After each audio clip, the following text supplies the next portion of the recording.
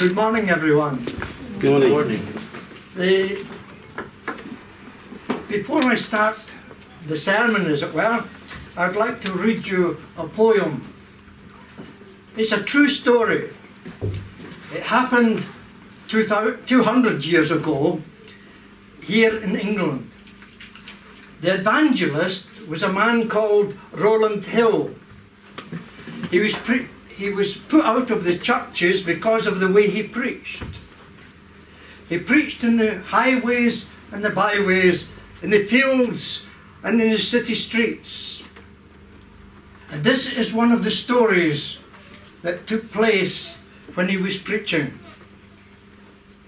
Will you listen, friend, for a moment, while a story I unfold, a marvellous tale of a wondrous sail of a noble lady of old, how hand and heart at an auction mark, soul and body she was sold.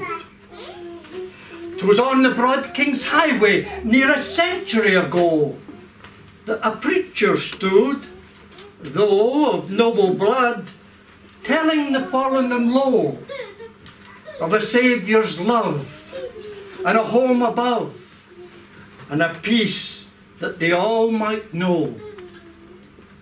All crowded around to listen and wept at the wondrous love that could wash their sins and receive them in his spotless mansions above.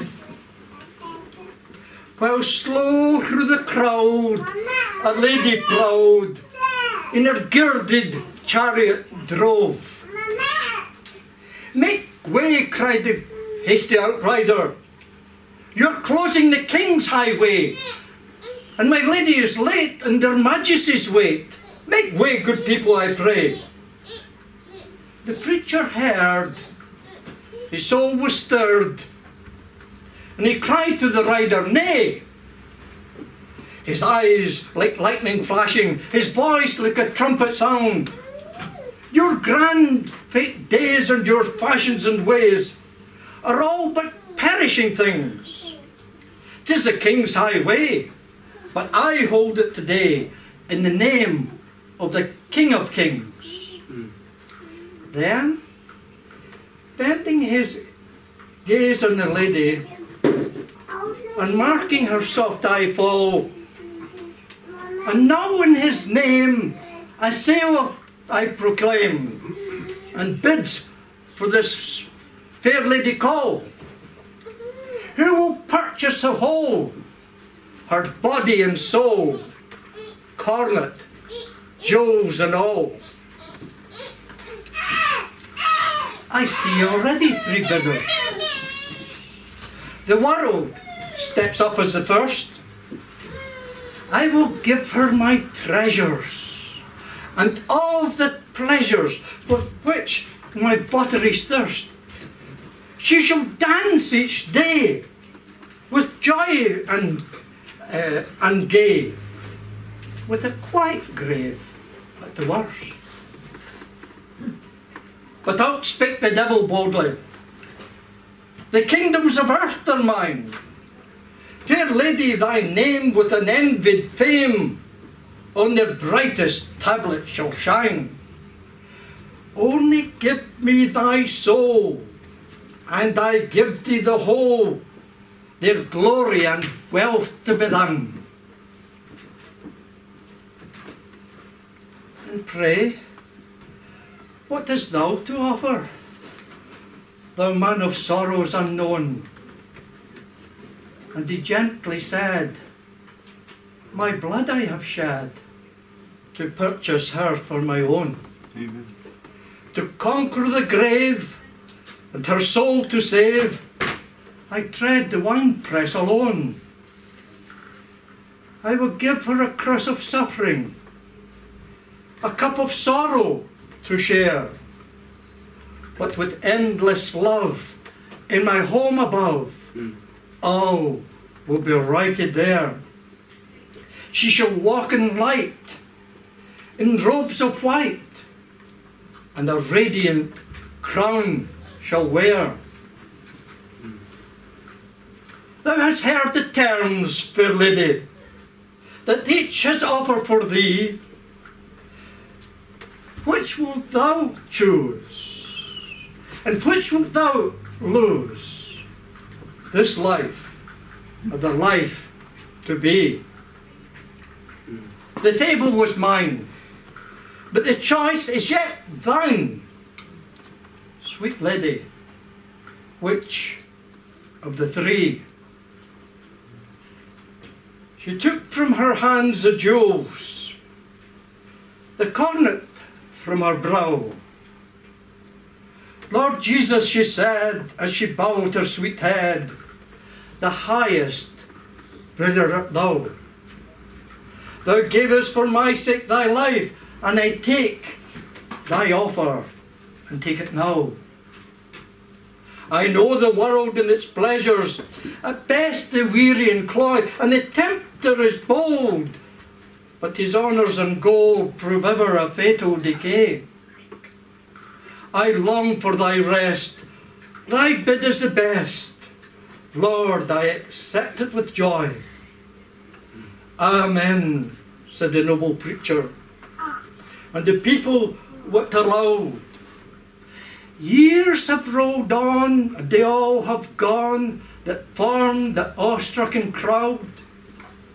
Lady and throng have been swept along like a crowd in the morning sky. But the Saviour has claimed his purchase, and around his radiant seat a mightier throng with a joyful song. Amen. The wondrous story repeat, and a form more fair is bending there, laying her crown at his feet. Shall we pray? Our God and Father, we ask thee that even in this simple poem, people here will understand and know that there is a Saviour above who has paid a great price for them, and that there is in fact a home in heaven for everyone if they only accept him. We pray for a blessing on the company, a blessing on the preacher as well. These things we ask in Jesus' name. Amen. Amen.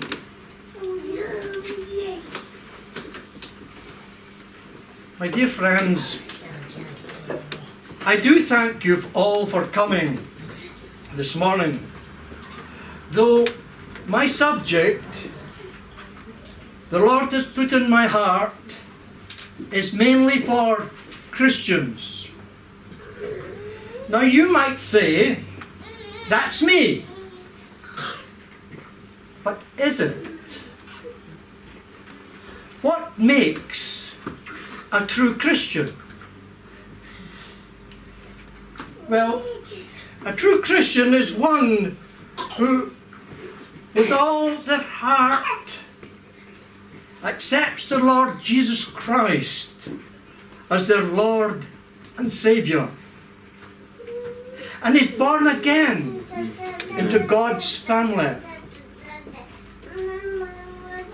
If you're not saved, born again, then I pray that before the service is over, you will have become a true Christian. Now, to those of you who are born again, I know without a doubt that you are on your way to heaven. You've started a new life. And the Lord Jesus says, show the world that what took place in your heart is real. How do you show that you are earnest? The first thing I would say to a new Christian is to read the Word of God. This is the first thing. Get to know what our God has to say to you. To a new Christian, I would say, start with Matthew, Mark, Luke and John. Get to know Jesus. He has died for you. You've accepted him, but get to know him better. Read the Word. Then I would say to you, get to a place like this, a church. When Marita and I came to England, we looked everywhere for a church that we could say, this is where we want to put down our roots. It was only in February we came here for the first time, and we enjoyed it. We realised here were people that know the Word. And that is why we said, this is where we want to put down our roots. But you might find somewhere else. The main thing is, read the Word and find a group of Christians who are a fellowship to you, a family to you. That will help you on your way. That is how it starts. But there's something else. We must obey the Lord in baptism. I want to turn to Matthew 28. Matthew 28, verse 18. Matthew 28, verse 18. And Jesus came and spoke to them, saying, all power is given unto me in heaven and on earth. Go ye therefore and teach all nations, baptizing them in the name of the Father, the Son, and the Holy Spirit, or the Holy Ghost. Here is a command from the Lord. He is saying to his disciples, teach the people, tell them about me. And when they have got saved, when they have trusted in me, then baptize them in my name, in the name of the Father. That is what I would call the next step. You go down into the water. You are buried under the water. You rise from the water. It's a symbol of the Lord's burial, death, burial, and resurrection. It's a symbol of that. And we are following the Lord in that simple way of going down into the water and being baptized. And if you're saved and born again and you're not baptized, then you're still a child of God. And God still loves you. And you are on your way to heaven. But if you're not baptized and you are a believer, you're a disobedient child of God. That's something to think about. A disobedient child of God. A child of God just the same, but a disobedient child of God. That's right. So, okay, I'm saved. I'm born again. I've obeyed the Lord in baptism. What now? Now I'm sure you're like me.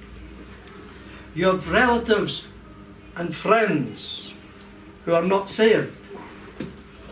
When I say relatives and friends, I'm not just talking about a good friend that I have. I'm talking about the next door neighbour. I'm talking about the person I meet in the street. Here in this church where they go into Peterborough, to the square in Peterborough, and they tell others, they're friends, and they tell others about the Lord Jesus Christ. You must tell them they must be saved.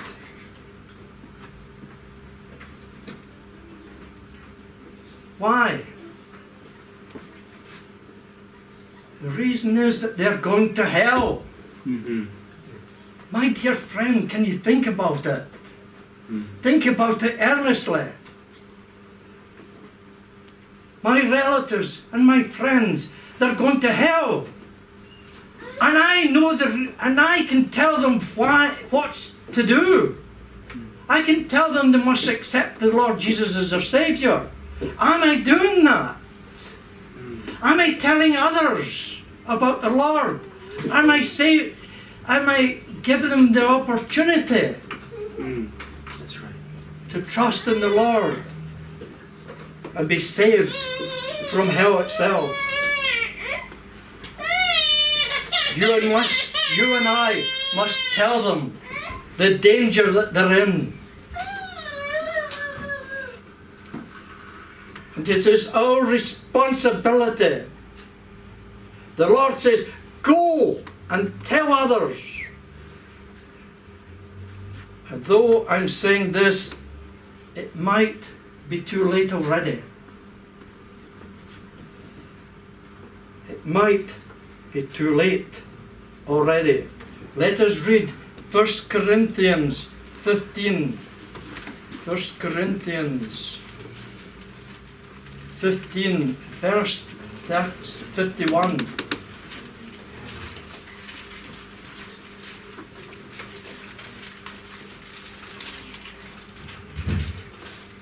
1 Corinthians 15 and verse 51. Behold, I show you a mystery. We shall not all sleep, but we shall be all changed. In a moment, in a twinkle of an eye, at the last trump. For the trumpet shall sound, and the dead shall be raised incorruptible, and we shall be changed. For this corruptible shall put on incorruption, and this mortal shall put on immortality. So when this corruptible shall have put on incorruption, and this mortal shall have put on immortality, then shall be brought to pass the saying that is written, death is swallowed up in victory. Have you got it? In the twinkling of an eye? My dear friend, I am going to be with my Lord, and it could be now. Right now. Before this service is finished, all those who are here who are true Christians, born again, saved, who believe in the Lord Jesus Christ, will be gone from here in the twinkling of an eye. And it could happen right now. And that, my friend, is so important to us who are Christians. We're longing for that day. What a wonderful day that will be. Amen. I long for it. But what about you? Will it be, oh friend, that you are left behind? It may be that you are the one that's still sitting in this seat here in this church, and everybody else is left. Think about it. I'm going to see my Saviour face to face. Oh, the joy. Oh, the singing. Oh, the worship. As we stand before the Lord, can you think about it? Can you hear it? Can you see it? It brings even now tears of sheer delight to my eyes as I think about it. But there is more. Much, much more. 2 Corinthians chapter 5. 2 Corinthians chapter 5 and verse 10. Only one verse. For we must all appear before the judgment seat of Christ, that every one may receive the things done in the body according to that he has done, whether it be good or bad. We must stand before the judgment seat of Christ. This is not unsafe people that stands here. That's right.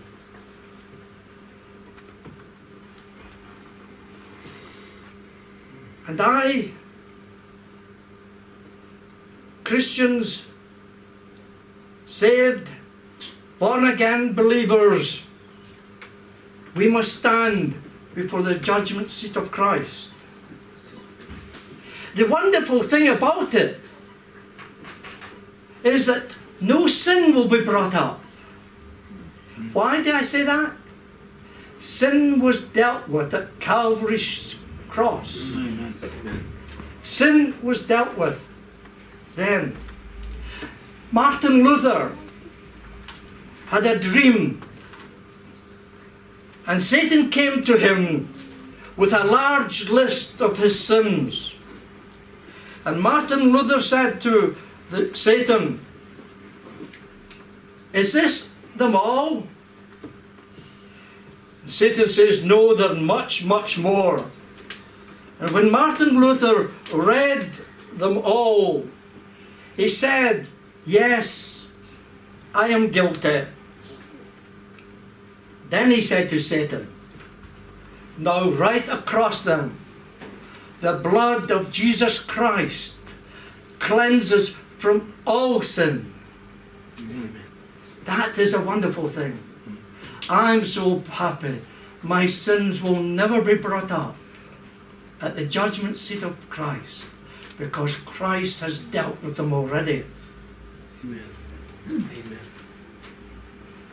I used to sing in the Sunday school this little song. Gone, gone, gone, gone, yes, my sins are gone. Now my soul is free and in my heart's a song, buried in the deepest sea. Yes, that's good enough for me. I shall reign eternally. Praise God, my sins are gone, gone, gone, gone. We used to sing that in Sunday school, and it's so true. My sins are gone, wiped away. So what does take place at the judgment seat? Last Sunday, our brother's not here this morning, but last Sunday our brother that was speaking, he spoke about concerning the attitude of the work of the Christians. Our attitude. Do we do it lovingly? Or do we do it grudgingly?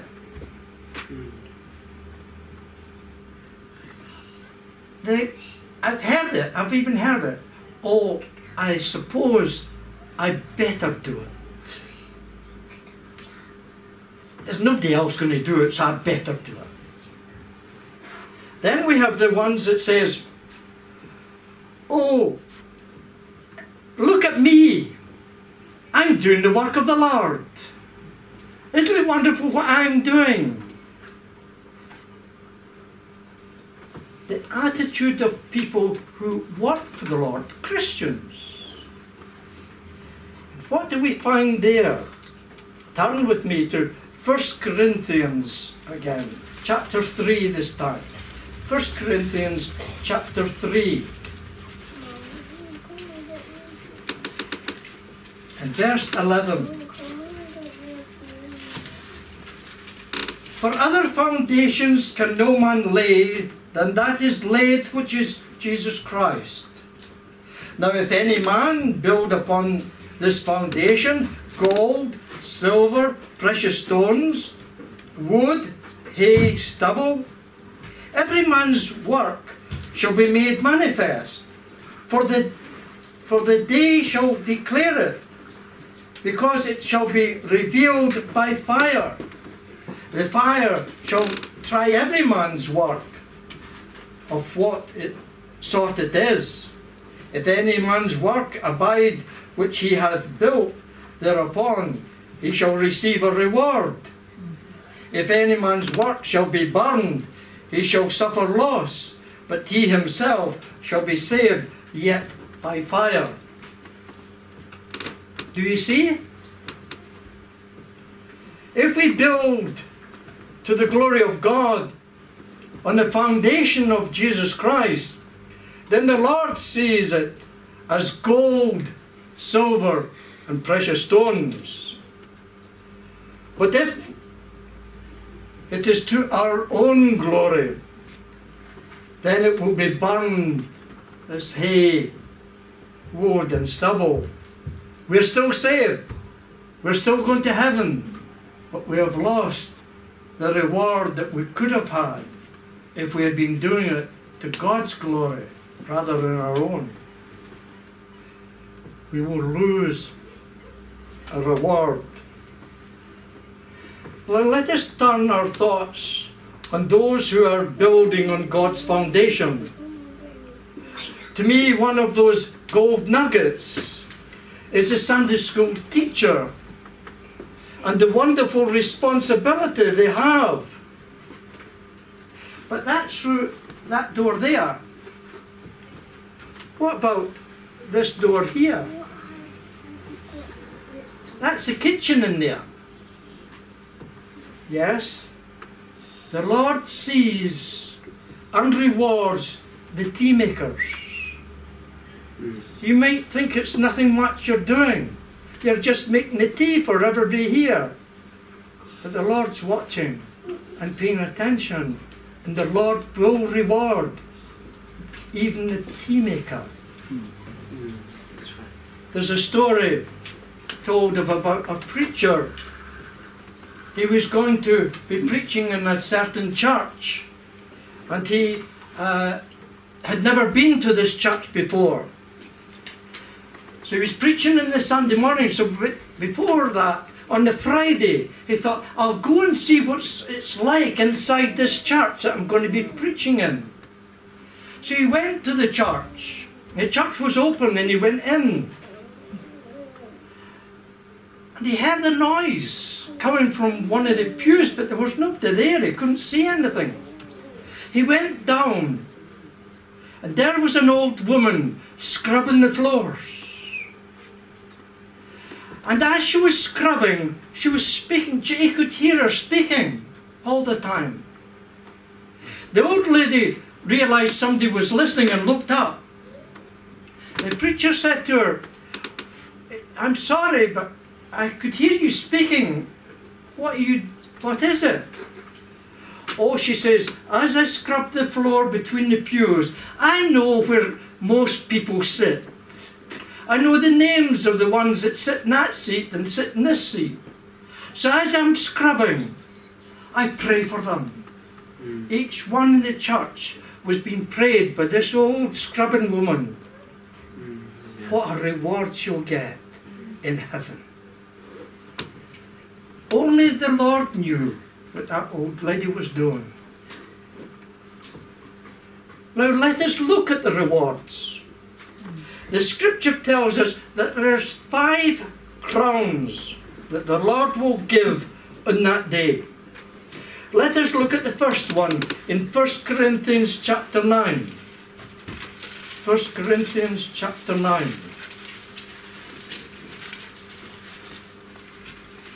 Verse 24.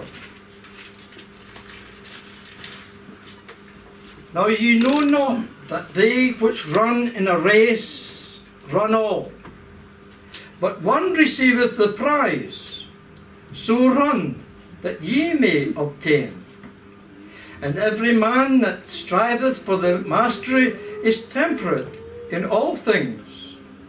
Now they do it to obtain a corruptible crown, but we an incorruptible. Here we have the athletics crown.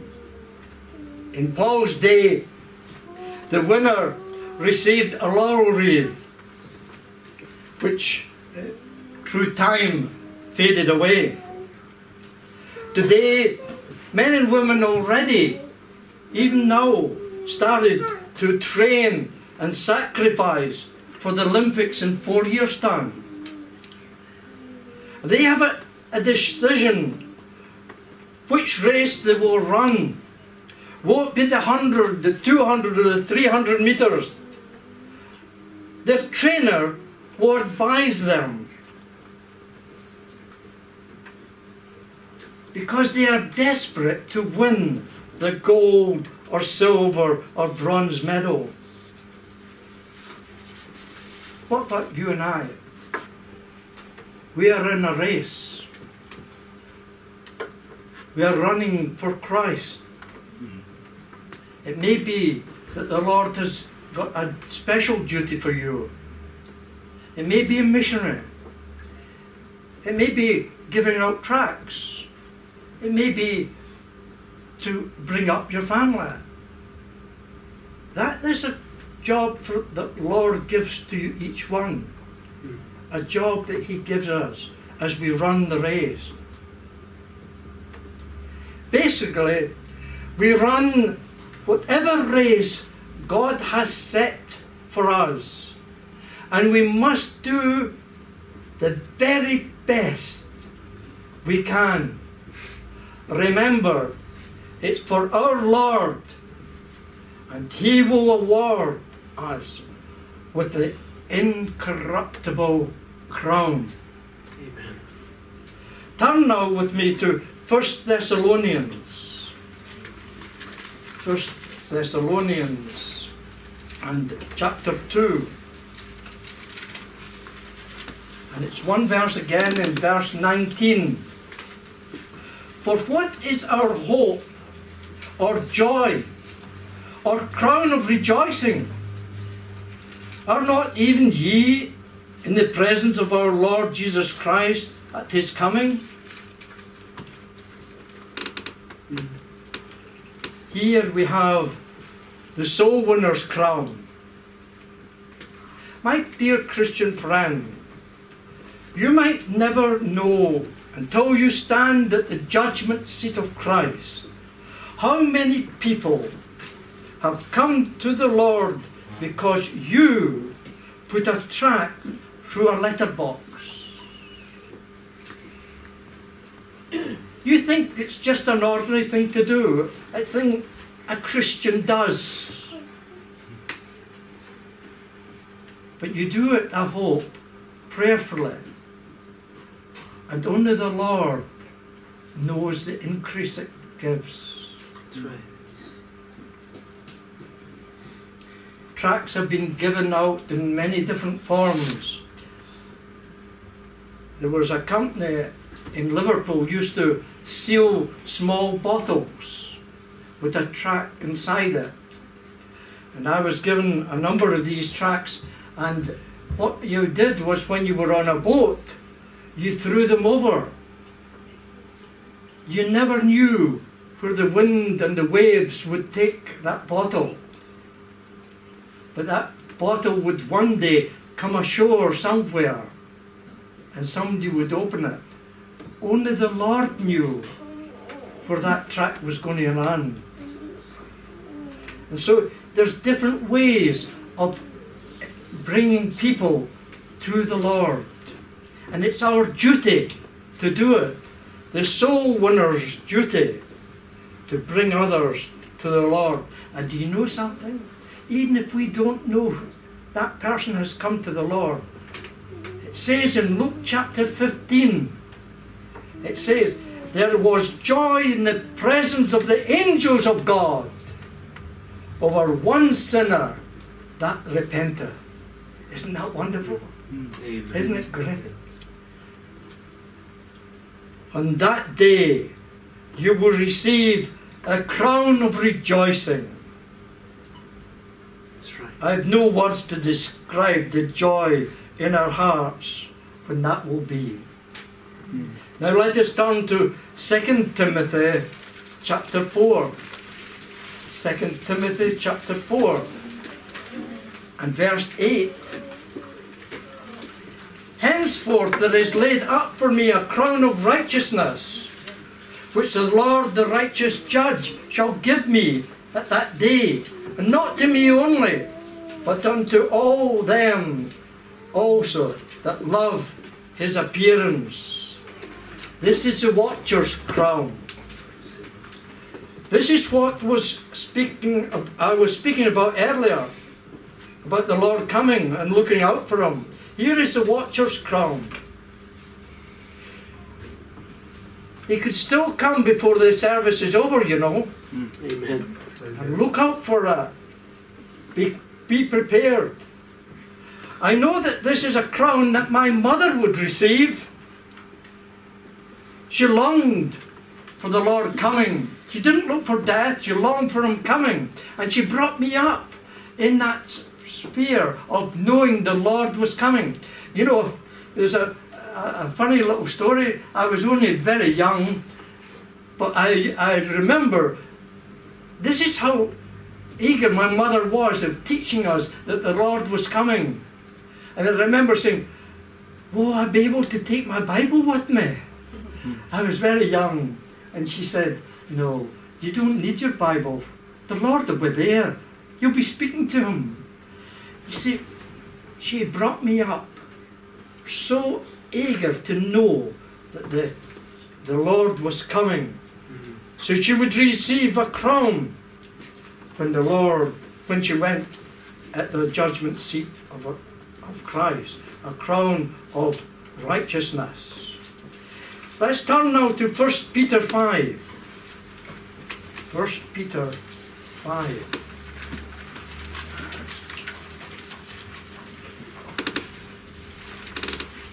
Verse 4.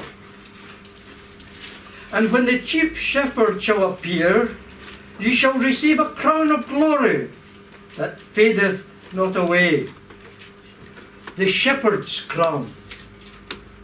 Is this the crown that only pastors and preachers and those that teach the word receive?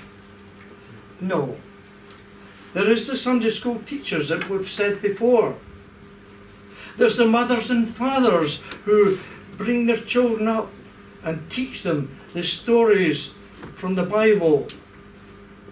All will receive a crown of glory for feeding the flock.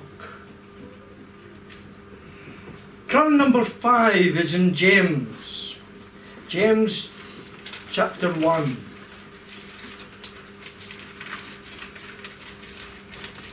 James chapter 1 and verse 12. Blessed is the man that endureth temptation, for when he is tried, he shall receive the crown of life, which the Lord hath promised to them that love him. This is the martyr's crown. We are privileged to live in a country that as yet does not persecute us for our faith. But it could come. And the Lord will reward the Christians that stand firm. When I was young, I keep mentioning my mother, but never mind. When I was young, my mother would tell me stories of the Covenanters. They were Christians in Scotland who stood for the Lord against the king and the soldiers. The last 2 martyrs in Scotland were 2 ladies. Margaret McLaughlin, she was aged 63, and Margaret Wilson was a young girl of 18. They had been to covenants. They disagreed with what the king had said. The king said, 1, that the church in Scotland had to have bishops over it. And they disagreed with that. But that wasn't as important. There was other things. There was one thing, the Mass had to be said in all the churches. And they believed that was a blasphemous thing.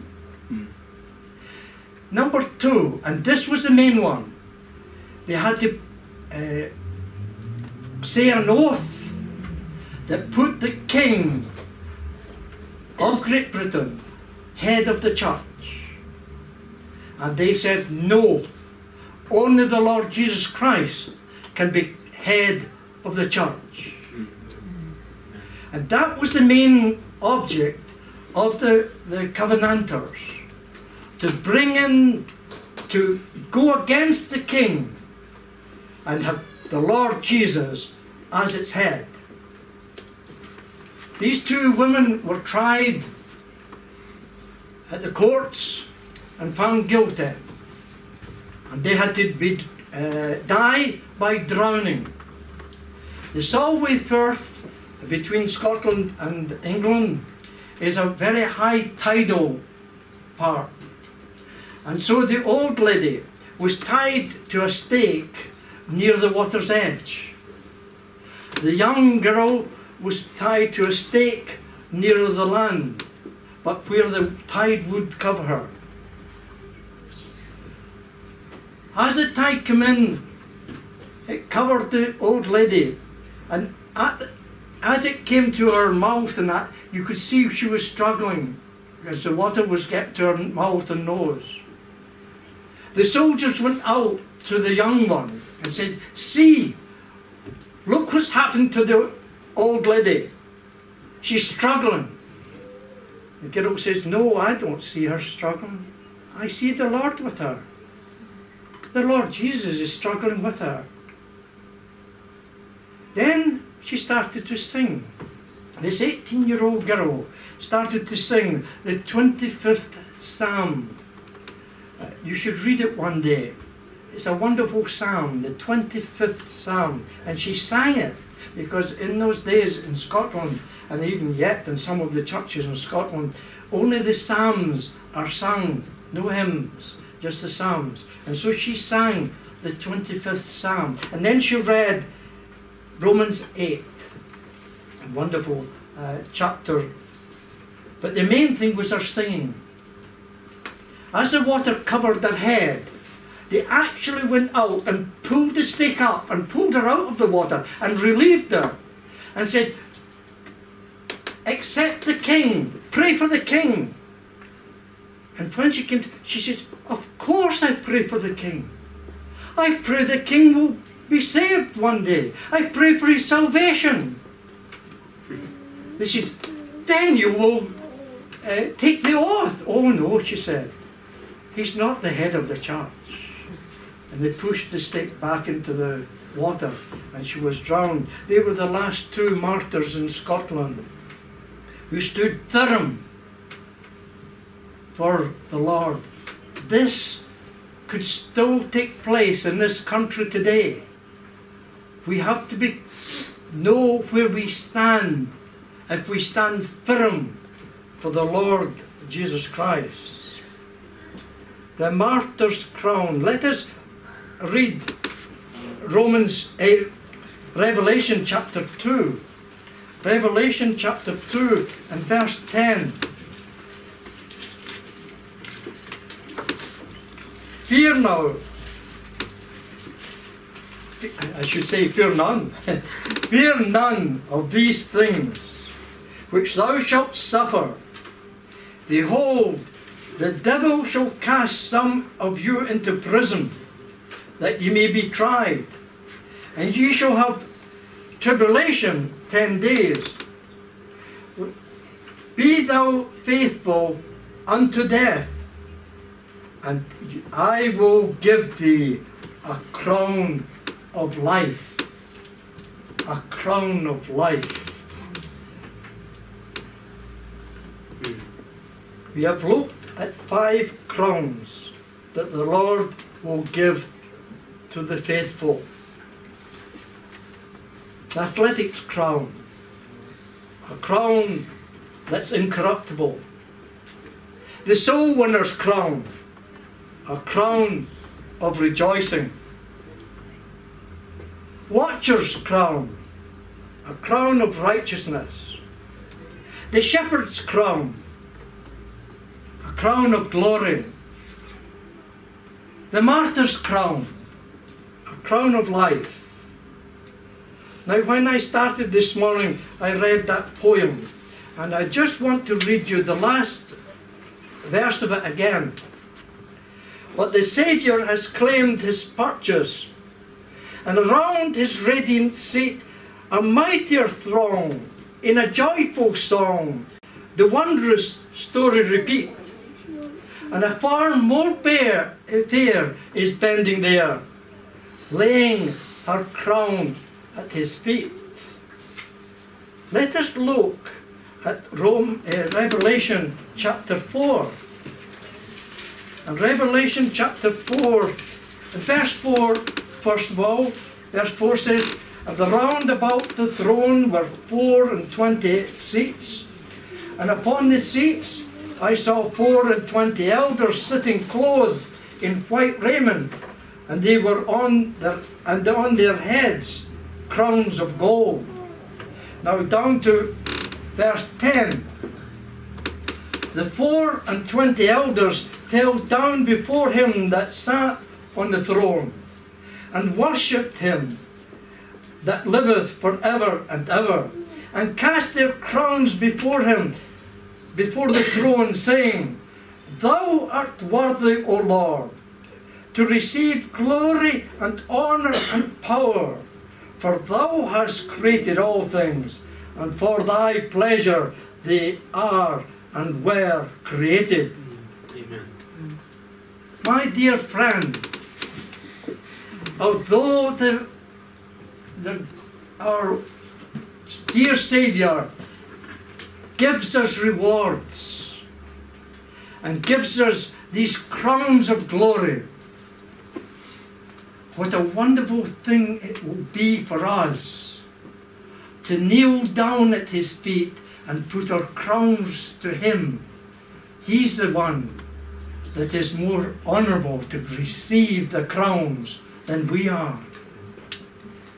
And what a wonderful way of worshipping him, by casting our crowns at his feet.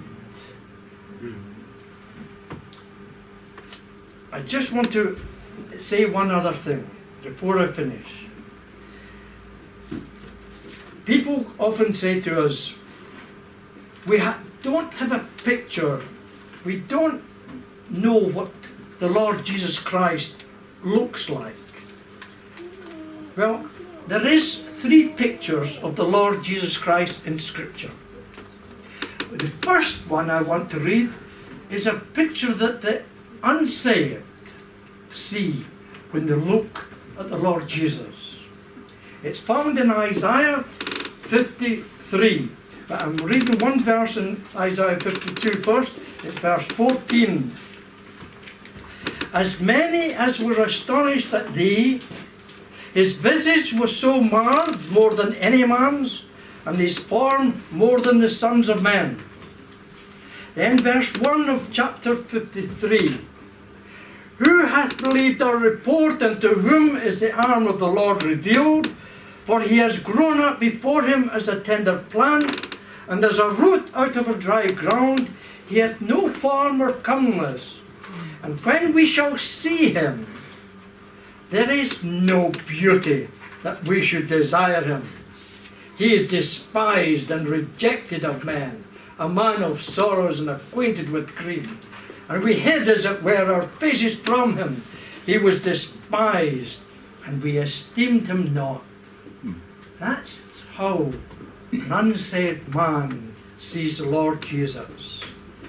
No beauty that they could desire him. One day, I'm afraid, they'll see him as he's spoken about in Revelation chapter 1 and verse 13. And this is what it says there in Revelation chapter 1 verse 13. "And in the midst of the 7 candlesticks, one like unto the Son of Man, clothed with a garment down to his feet, girded about the paps with a golden girdle. His head and his hair were white like wool, as white as snow, and his eyes were a flame of fire, and his feet like unto fine brass, as if they burned in the furnace, and his voice as the sound of many waters. And he had in his right hand 7 stars, and out of his mouth went a sharp 2-edged sword, and his countenance was as the sun shineth in its strength.